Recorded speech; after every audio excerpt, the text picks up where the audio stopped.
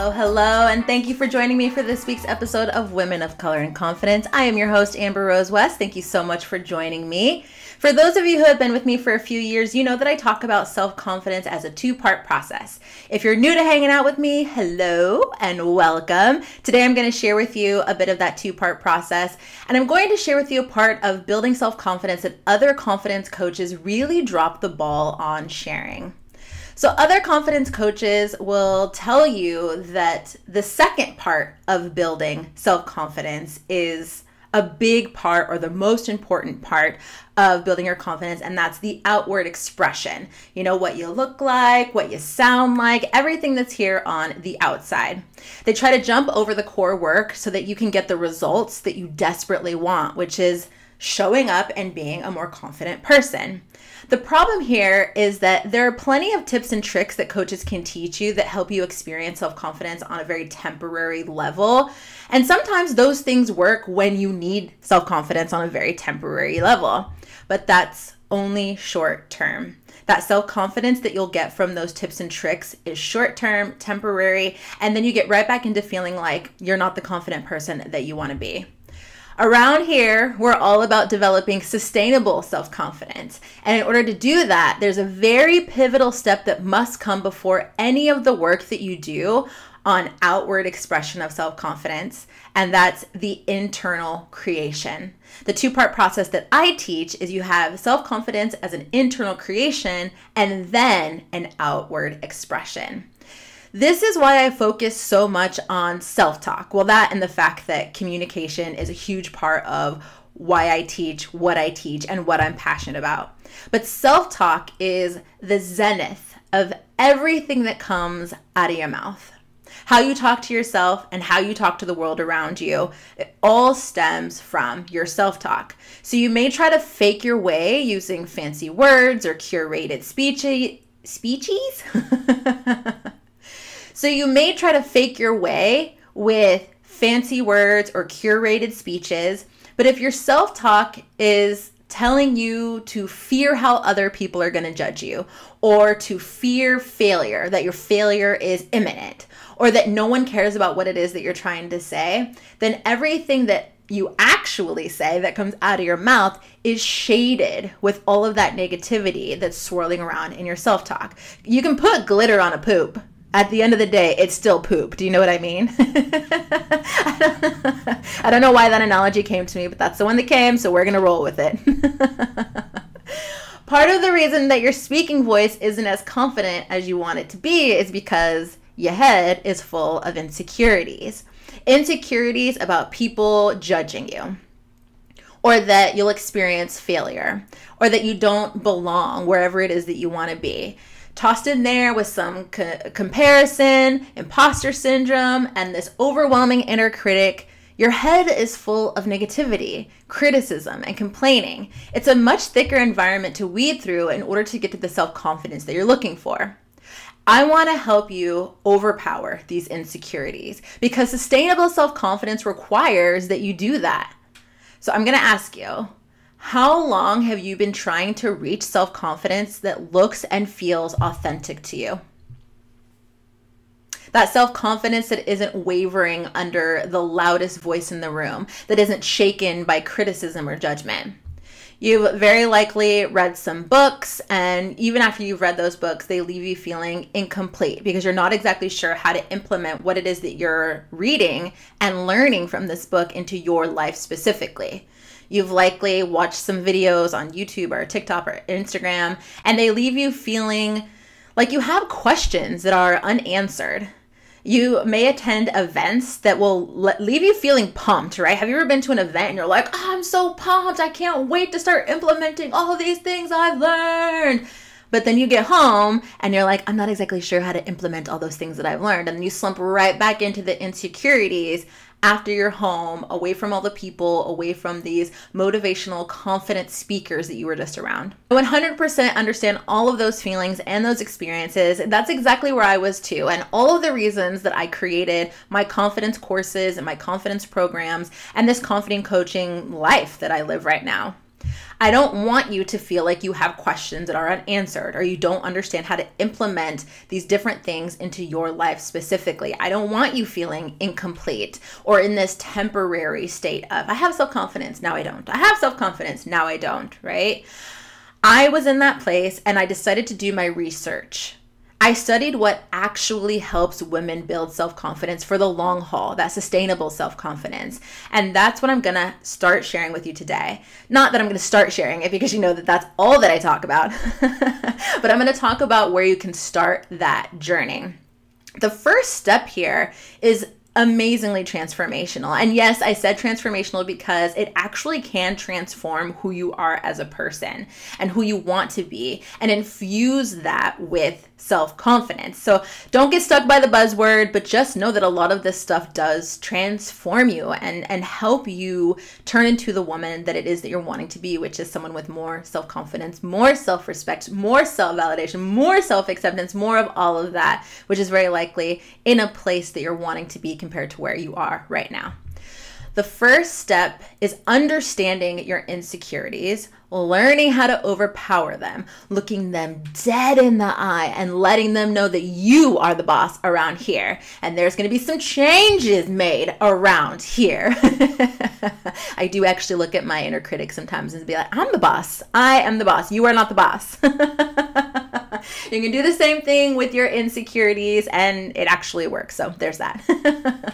I just released a new confidence building guide called Overpower Your Insecurities. I will put a link to that audio guide in the show notes of this episode. But today, I wanted to talk about a couple of the points inside the guide, why they're important, and how using this as the first stepping stone into your confidence work is the best place to start if what you're looking for is self-confidence that stays with you for years and years to come, no matter what is involved in your life, in your community, in your people, in your business, in your projects, or in your collaborations. So why is this the best place to start? Well, first and foremost, you cannot build self-confidence in the same place that your insecurities are running rampant. You just can't, okay?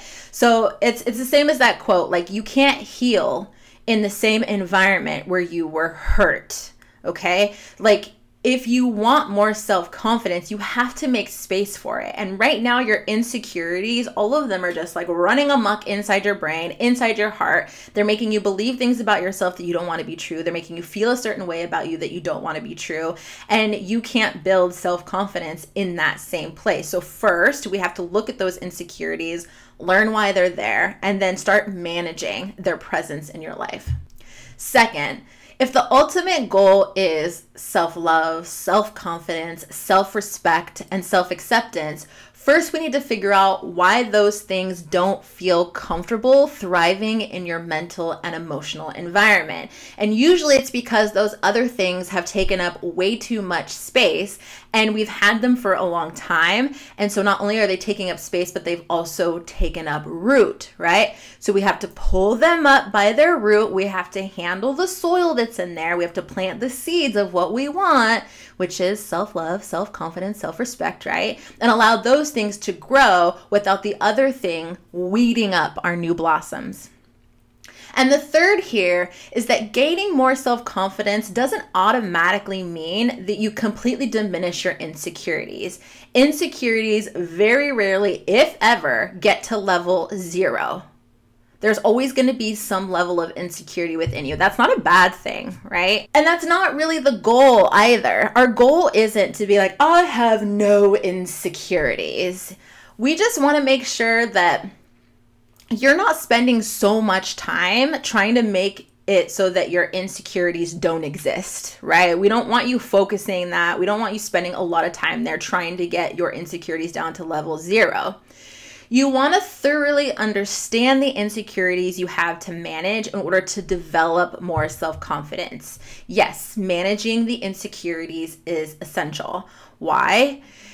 Because you're going to experience them. It's a part of human nature. Doubt, fear, believing other people are better than you, feeling like you may not be the best person for whatever task you have ahead of you, uncertainty, wanting more. It's all about the human experience. The problem with our insecurities is that they have too much control over our lives. They have too much control over our thoughts, our actions. They're dominated by insecurities instead of by confidence, right? So also think in your brain, do you have insecurities and confidence right now? Probably. You probably have confidence with some things, but not everything. And you probably have insecurities with some things and not everything. Right? There are some things where you're like, I am definitely the woman for that job. I definitely can do that. I am the best person to do that, right? That's confidence. But right now what's happening is you have all of this up, turned way too up. The insecurities turned way too up, and your confidence is like, meow, meow, meow. So what we want to do is like bring it back the other way around, okay? The goal is to make your self-confidence more powerful. Just the mere presence of more powerful self-confidence will allow those insecurities to minimize themselves and become more manageable. So you don't have to focus on less insecurities. You just have to focus on more confidence. Fun little statistic for you. 85% of the world's population are affected by low self-esteem. Self-esteem is often referred to as self-worth or self-respect. When individuals have low self-esteem, it can be difficult for some individuals to feel a sense of worth or confidence in who they are. That's a statistic that came from Better Health, which came from a psychology study. But think about that, 85%. That's massive. That's a lot of people. I want you to be part of the 15%, by the way. That is my goal. That is my purpose on this earth, to get that 15% up and that 85% down. So real quick, let me tell you the difference between self-esteem, self-respect, and self-confidence.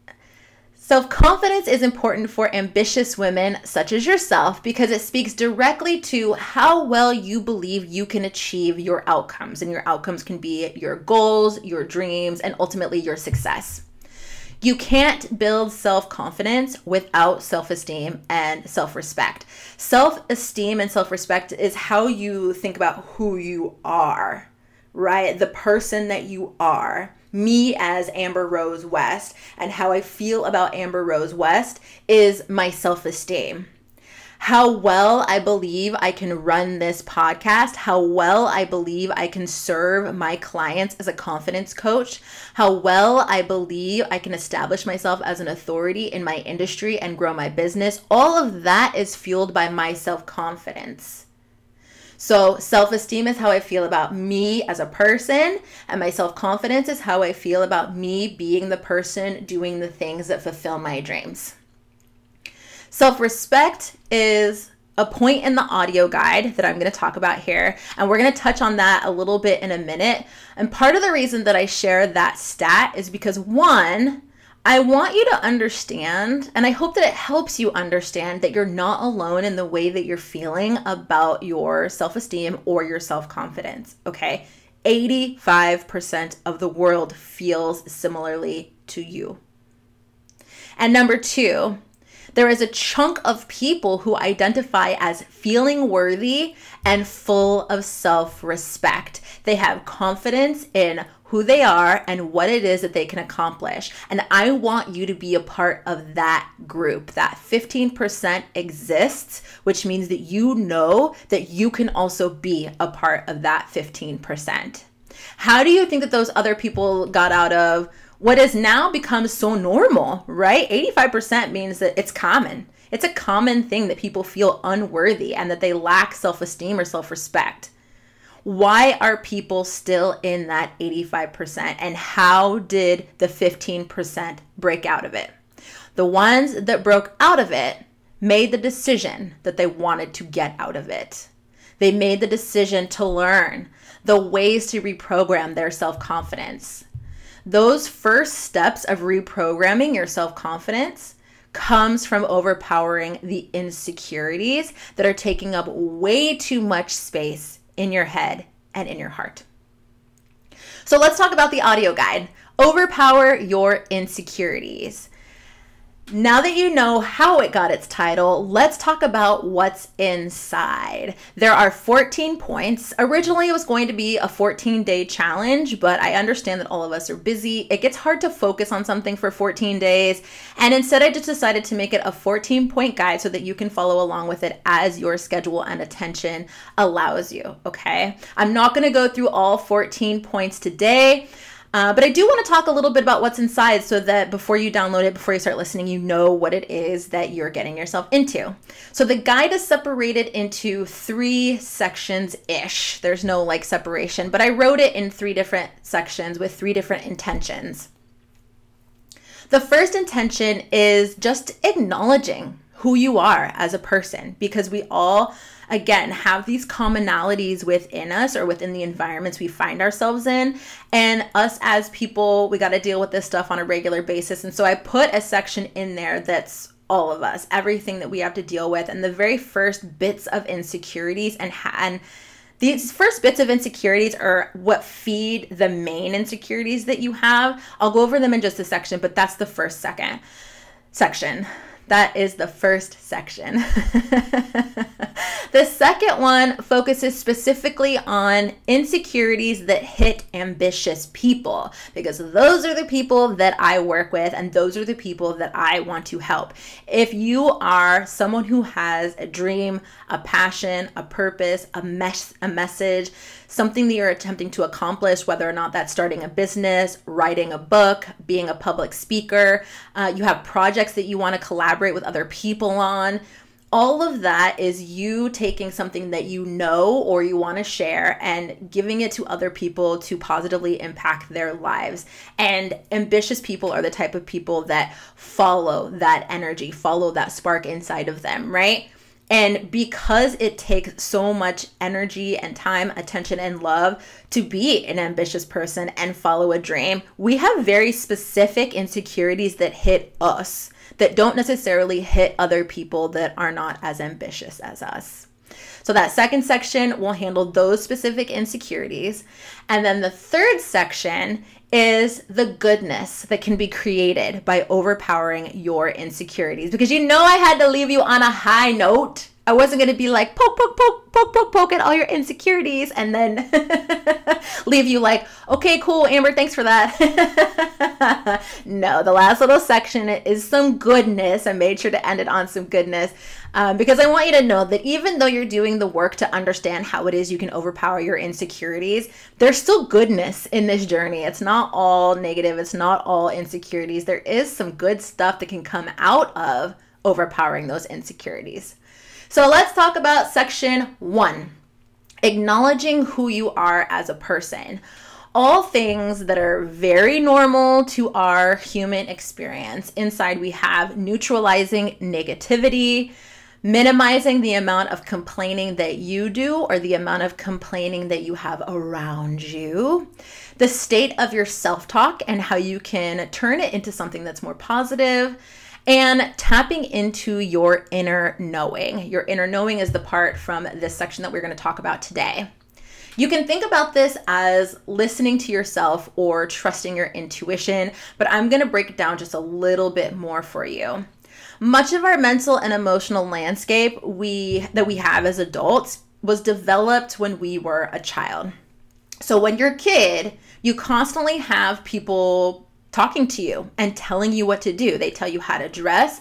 They tell you when to eat and what to eat. They tell you when to go to bed and when to wake up. They tell you where you need to go every day and what you need to be doing wherever it is that you go every day. They tell you where you're not allowed to go and the things that you're not supposed to be doing. They tell you who you can and cannot talk to, the activities that you're going to do. I mean, it's never ending, right? You just have adults, teachers, coaches all over the place telling you constantly what it is to do, what it is that you're supposed to be, who it is that you're supposed to be, what it is that you're supposed to do, when you're supposed to be there, all of that stuff. There's this constant input and direction of who you're supposed to be as a person, right? When you're an adult, you don't have that anymore. All you have is the remnants of voices from your childhood development. And see, these voices can turn into inner critics. And those voices can start making you feel bad about the person that you want to be when you don't have someone telling you who you're supposed to be, right? So what is the inner knowing? It's that feeling in your heart that sparks a want or a need or a desire. It's the one that says, I have an interest in this and I am going to learn more. Or I want to explore that. I want to build this thing. I want more of this in my life. It's that message that comes to you in the form of a feeling that we then put words to, that we then take action with. Your inner knowing is attempting to guide you towards all of that. So in the same way that our parents and teachers and coaches used to tell us when we were kids where to go, what to do, because they believed that what they were telling us was going to develop us into healthy, happy adults, right? Your inner knowing is attempting to do the same thing, except it's generated from inside of you. But your insecurities get in the way when you're an adult not having someone else tell you these things. Part of this section is about acknowledging the normalcy of being in the world that we live in right now. So the world that we live in right now is full of negativity and complaining. It's less about loving self-talk, right? And going back to what it is that you are trying to tell yourself, your inner knowing is trying to get you into a place of positivity, into less complaining and more focusing on things that will bring you joy and happiness and more loving self-talk. Your inner knowing fuels everything, and yet you're ignoring it. You're stifling it. Tapping into that inner knowing and trusting that it's trying to guide you towards more happiness and more fulfillment is point number 1 inside of the Overpower Your Insecurities audio guide, because it's the fuel. It's the fire, baby. It's the northern star. It's your inner compass. And if anything has been tap, tap, tap, tap, tap, tapping on your heart, you know that yes, you can ignore it. But does it ever go away? You want to be a more confident person. Tap, tap, tap. I want to be a more confident person. Tap, tap, tap. And you ignore it because you believe that you can't do it, or it's going to be too hard, or it's going to be too much work to change. You ignore it, but does it go away? Probably not. That's why you're here right now. And this inner knowing piece is one of the most important pieces, which is why it's a numero uno inside of this audio guide. Okay, so the second section, here's where we focus on the insecurities that hit ambitious people. Inside of this section, I cover fear of judgment, which is a big biggie. A big biggie. It's a big biggie for many people. And I want to tell you why.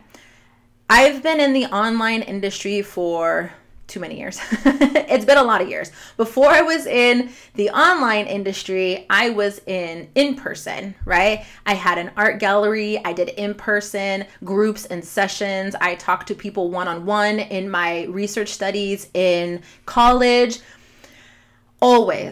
Always, when I would ask them, what's stopping you? Why can't you do this? Why do you believe that you can't do this? Always on the list, top of the list, top 3 for sure was fear of judgment. I fear what people will say. I don't want to know what they're going to say. I don't want people to criticize me. I don't want haters. I don't want them to think I'm dumb or that I'm stupid or, they don't want to hear it, and they fear that that's what people are going to do. And now that all of us are online and on social media, that fear has been brought to life in a very real way. Haters, trolls, people that only comment on your stuff to disagree with you, right? It's so annoying. All of that feeds this fear of judgment that we have in following our inner knowing. And most people have that fear. Now, I also want to say real quick before I move on, all of us have that fear because a lot of us spend our time judging. And when you look at research from people who are near passing on or they're on their deathbed, one of the top 5 things that constantly comes up from people that are getting ready to leave this earth is, I wish I would have cared less about what other people thought and I would have followed my heart. And that's really huge. So much of us spend our living years fearful of what other people will think of us so much that we don't follow our dreams. I'm choking up right now. Why am I crying right now? Oh my God. So many spend so much time fearing what other people will think about us following our dreams, and we waste all of those years. And then we get to the end and we wish that we would not have done that. And the reason I've brought this up on an episode before, and the reason I keep bringing it up is because I don't want you to waste any more of your life fearing something that you're gonna wish you didn't fear when all of this time is over. Because whatever it is that is tapping on you right now found you for a reason, is part of your journey for a reason, and you can continue ignoring it. But why? You can continue pretending that it wasn't meant for you or you're not the person, but why? When you could say, okay, I have fear of judgment here, and instead of letting that fear of judgment stop me, I'm going to figure out why it is that I have this fear of judgment, work through that fear of judgment, and answer the tapping that's on my soul right now. So anyway, that's my brief. I can't, I got so emotional because it's so real. Okay, so in this section, just to bring it back a little bit, because I went on a bit of a tangent, because I think that tangent's really important. It's not the first time you've heard it, and it'll probably not be the last time you've heard it. But the second section is focusing on insecurities that hit ambitious people. Top of the list is fear of judgment. We also have comparison, perfectionism, and imposter syndrome. You can find most of those pretty high on the list of confidence crushers for ambitious people. And the one that I want to talk about with you today, that is the fifth one inside of this section, is the one that a lot of confidence coaches don't talk about. And I think it's probably because they don't know enough about it to share it with you, but I do. I've researched this at length.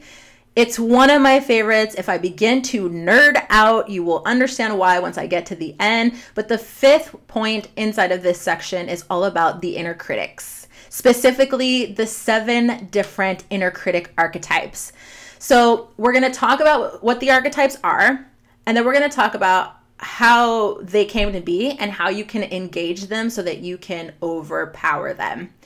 Meet the inner critics. That's point number 7 inside of the Overpower Your Insecurities audio guide.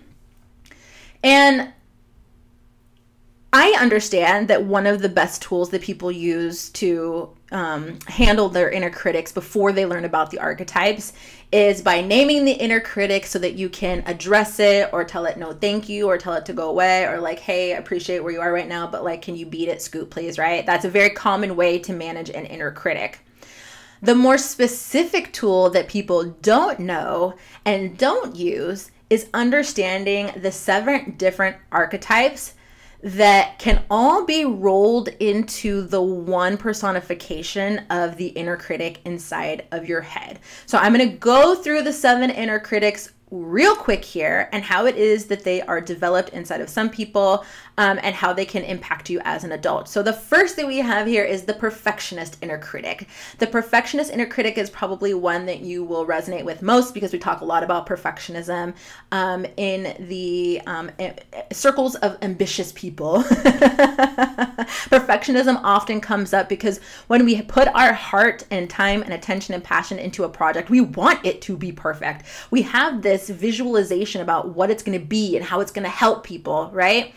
And so our perfectionist comes in, sets these extremely high standards on our work, and then makes us feel like crap and we don't meet those standards. The perfectionist inner critic, again, inner critics are very much developed in childhood from the people that we have around us. So if you were a kid that was precocious, if you were a kid that was like excelled at things very easily when you were a kid, And the people that you had around you, your parents, your teachers, your coaches, your community members, were always like, you know, she's the best at it, or she's got this, no problem. But then as you got older, you stopped being so easily able to do things. And people were like, what's wrong with you? You're normally so great at it. You normally pick things up really quickly. The inner critic, the perfectionist inner critic usually develops around that space when you feel like people used to tell me I was great at everything and picked up everything so easily. And now that I'm adult, it's not coming as easily to me. And why is that, right? Your perfectionist inner critic comes in, pokes the holes inside of your standards, and really makes you feel like you're not living up to them. The second one is the inner controller. So the inner controller this one works in a very cyclical way, which is that it really, like, if you're someone that deals with yourself through your vices, whether that's overeating, over drinking, overspending, over shopping, whatever it is, right? If you have an addictive personality to things like food, money, alcohol, shopping, like materialistic things. Social media is now a new great addiction that the kids are getting into for great. The inner controller, when you're not feeling good about yourself, you turn to your vices and then you overdo it with your vices. And then your inner controller comes in and is like, you shouldn't be doing that. Don't you feel bad now that you ate that whole pizza? Or don't you feel bad that you just spent $1,000 on Amazon? Or don't you feel bad? And then you do feel bad. And what do? You turn to your vices because for a minute, your vices make you feel good. But then your inner controller comes in and says, don't you feel bad? And then you're like, yeah, I do. So then you turn to your vices, and it's this whole cyclical nature of behavior. So understanding how your inner controller, inner critic impacts you can actually help you separate from overdoing it with your vices. Not stopping them completely, but knowing how it is that you use them as a way to self-soothe and things like that. Okay, so the third one here is the underminer. The underminer inner critic just likes to come in and poke holes in your self-confidence. I know that there's a lot of like mean girl and bullying that goes on with my underminer. Who do you think you are? Why do you think that you're the person that can do that? Other people are already doing that better than you. So like, why do you even feel like you should be doing, you can be doing it? You definitely aren't the person to make that kind of money. You're not the kind of person that people want to work with. You're kind of ugly. You're kind of funny looking. You're cockeyed sometimes. The gap in your tooth makes you look weird. Nobody likes people with curly hair. Just poking holes at the confidence that I have about my appearance, who I am, what I do. The underminer will come in and just start poking at all of those pieces of the self-confidence that you are attempting to build. The fourth one here is the taskmaster. Now, when I say that the perfectionist comes in and gets us ambitious people, the taskmaster is right behind. Okay, the taskmaster likes to come in and make you believe that if you are not 100% focused and dedicated on the work that needs to be done constantly, that you will never reach the level of success that you are attempting to achieve. Ain't that a stinker, right? And those of us who are ambitious people already have this kind of mentality within us because our dreams and our success are constantly tapping on our heart, constantly tapping on our heads. And so we're like, gotta work, right? But the one thing that we've learned about that in the last couple of years is it always leads to burnout. It always leads to us feeling like the dream is not worth the work. If we're constantly go, work, then we're like, I don't have anything else to give. I don't have any more steam to go, right? And so now we're learning about the importance of rest and self-care, giving ourselves permission to slow down and be restful, right? But then here comes the taskmaster inner critic and it's like, hey, what you doing? You're taking a rest? Oh, you're taking a you day.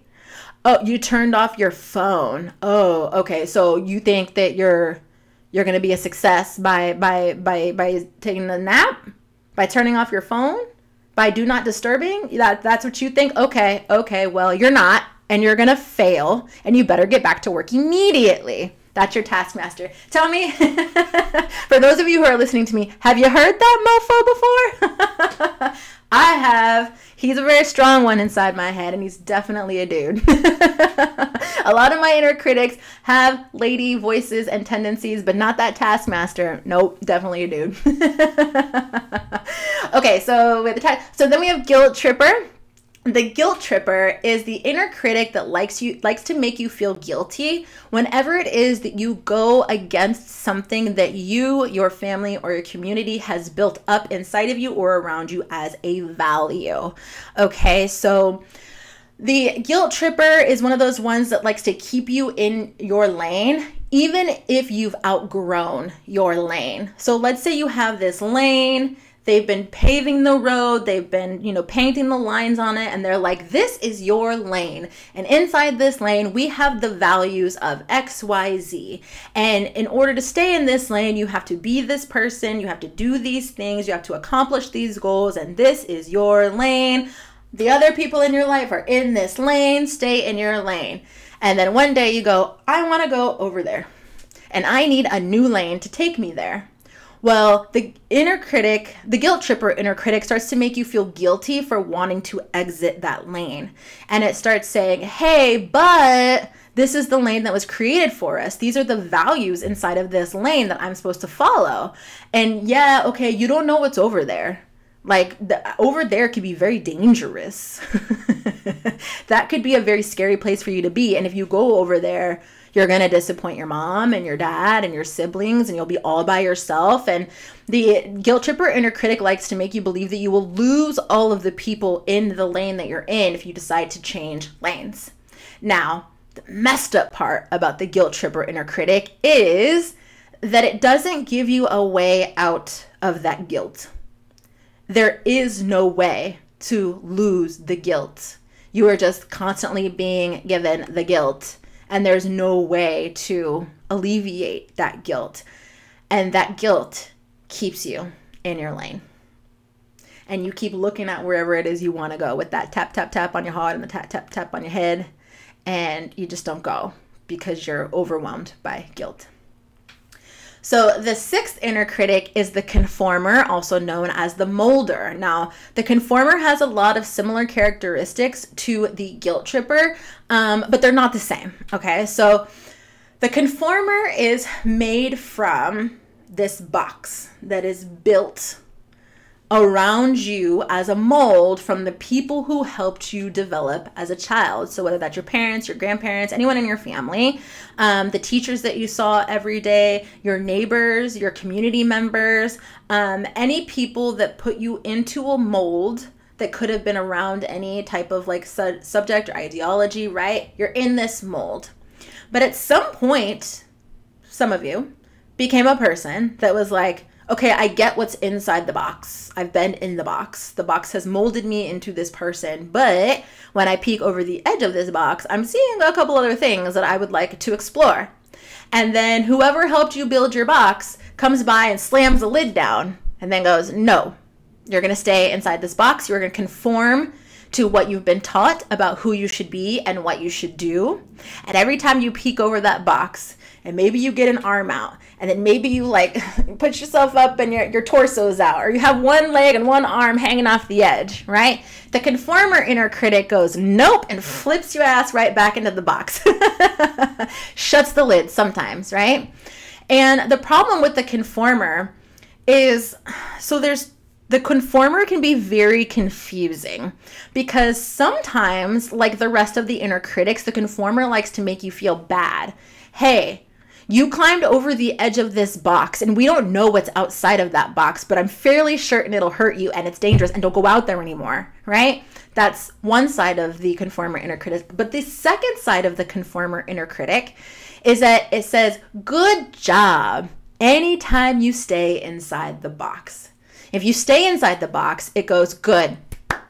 Good. That's exactly where we want you to be. See, don't you feel good inside this box? And so it praises you, which sends a message to your head that you're doing the right thing because you're receiving praise.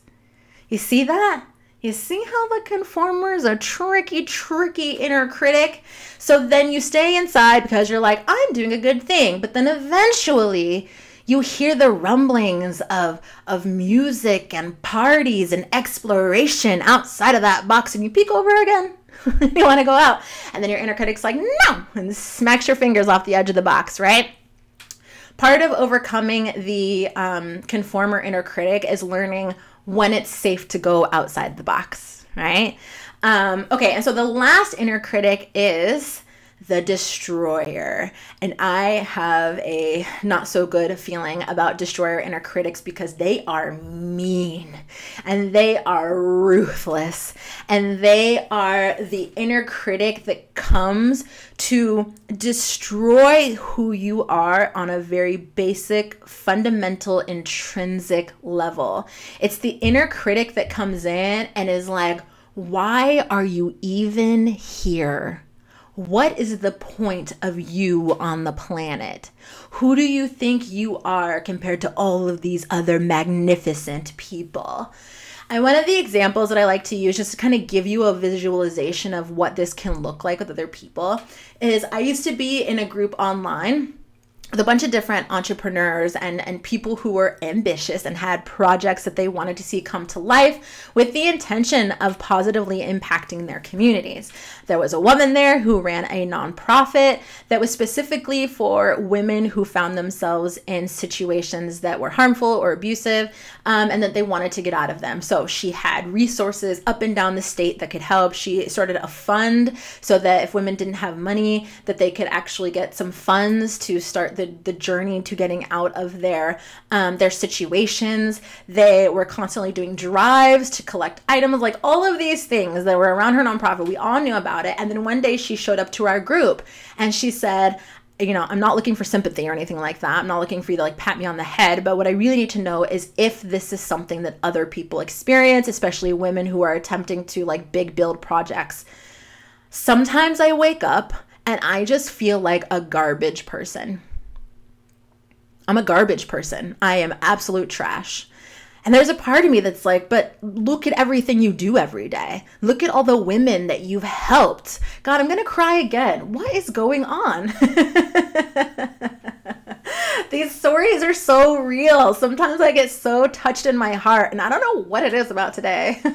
It's not that time. But I'm feeling very much in my heart and my feelings right now. Okay. She's like, I know, I look at all of the things that I do every day and the people that I've helped and all of the aspirations that I have to make this something that's not just for my city or my state, but that is for my nation, or it can even be global. She's like, I have all these aspirations and I know I'm helping people, and yet I still cannot shake this feeling like I mean absolutely nothing. And more than meaning nothing, I'm crap, I'm garbage. And I was like, oh my God, how could you even possibly think that? And then I was like, oh, it's not her. That is the destroyer inner critic.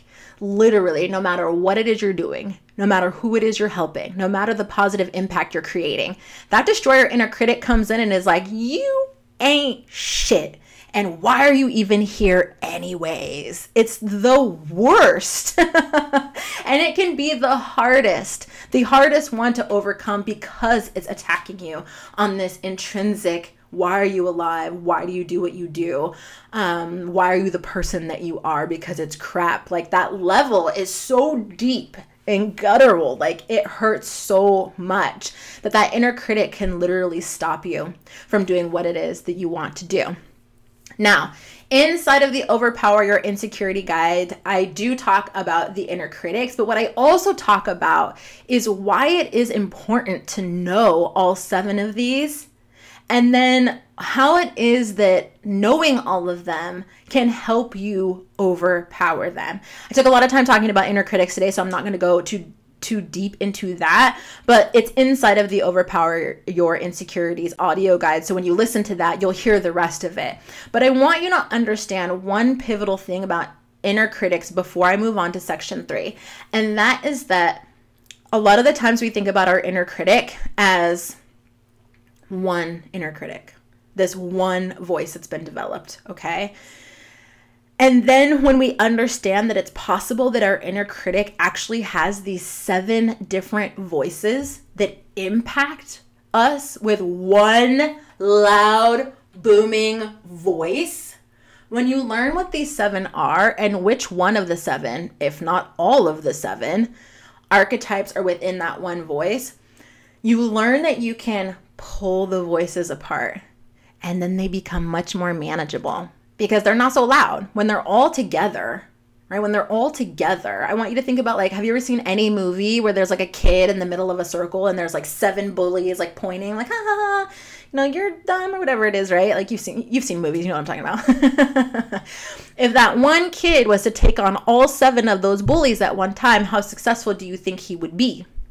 But if it was just one-on-one, how successful do you think he would be?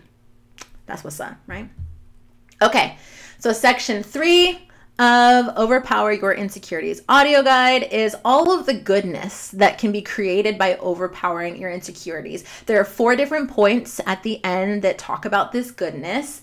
One is your needs and dreams are important. So to like really stop treating them like they're not important, because they are, and I help you develop the understanding as to why it is your needs and dreams are important. Learning self-acceptance as a superpower, the essential role of self-respect, and finding self-care that actually cares for yourself. So we're going to talk about self-care a little bit here today because it is very important for those of us who are ambitious people, which is all of you who are listening to me. We know that perfectionism hits us really hard. The taskmaster inner critic hits us really hard. And we try to fight self-care because we believe that productivity and constantly being inside of our work is the only way that we can be successful. But I'm here to tell you that rest is essential to being successful, because burnout don't get you nowhere, but really far away from your goals. Trust me. Okay, so the purpose of self-care is to care for yourself. Now, I think that there's been a lot of misconception about self-care, in that self-care is supposed to be a way for you to treat yourself, which is like, don't get me wrong, I love to treat myself. I absolutely believe that you should treat yourself, but treating yourself and doing things that care for yourself are 2 different things. Treating yourself can be part of your self-care, but your self-care doesn't always need to be treating yourself. So when we talk about self-care, if it's not something that's been on the docket, or it's, you know, we're talking about taking rest, we're talking about learning to care for ourselves, when we don't know what to do, where do we turn? Google! Google tells us everything. That's a bad idea. I know that Google has a lot of answers, but it does not have all the answers. I'm going to ask you to do something different.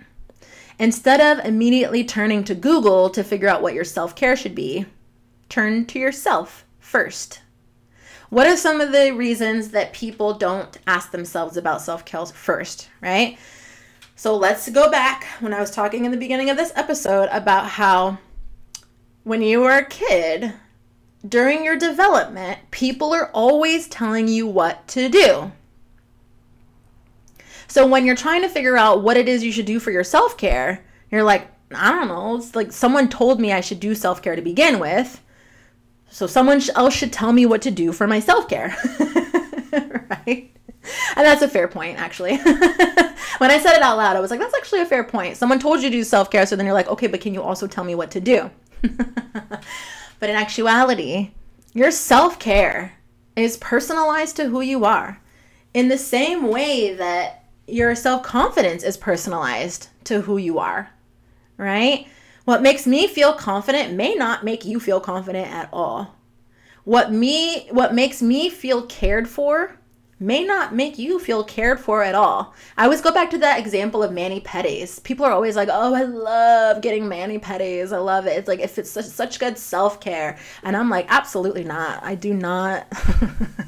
I do not feel cared for when other people groom me. I like to be groomed. Like, I like I like sitting and like picking out new nail polish and like, you know, doing my nails and then being like, look at my nail, they're so cute, right?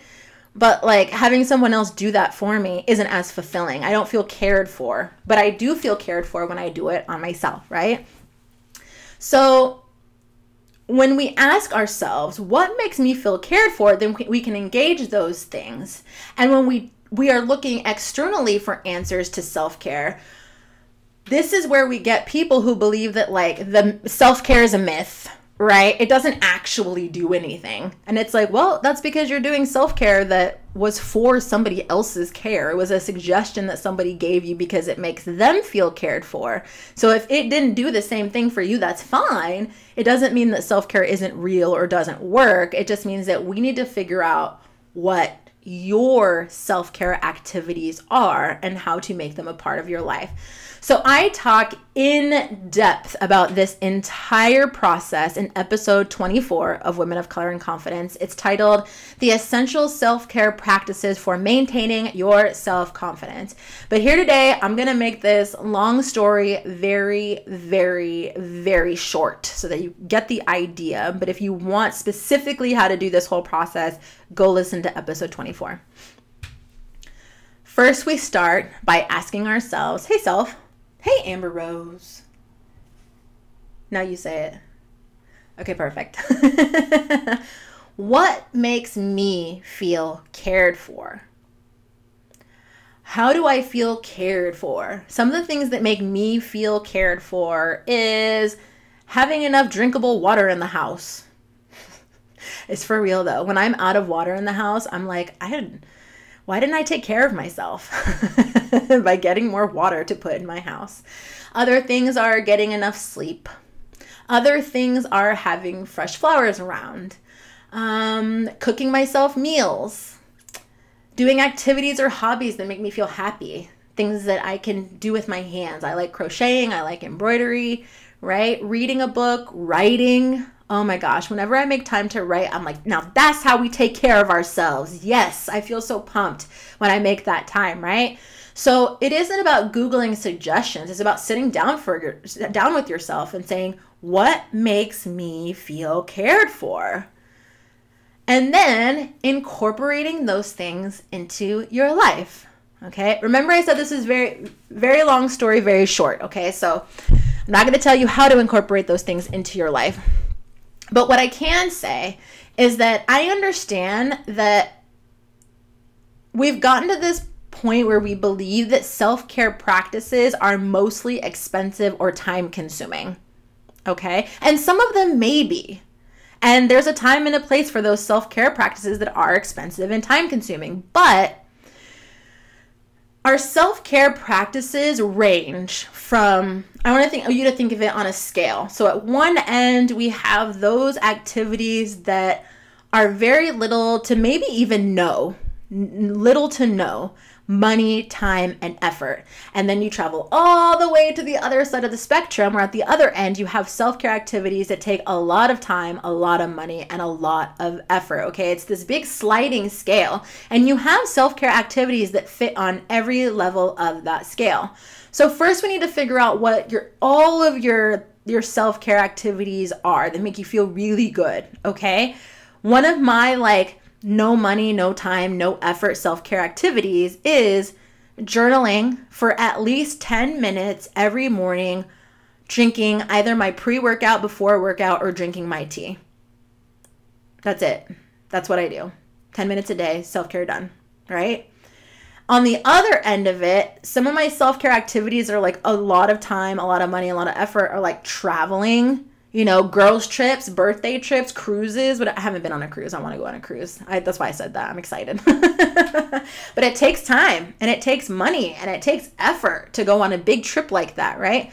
But then in between, I have self-care activities that some of them are on the lower end, some of them are on the higher end, and some of them are in the middle, right? Being able to take time to sit down and write takes a lot of effort, takes a lot of time, no money, right?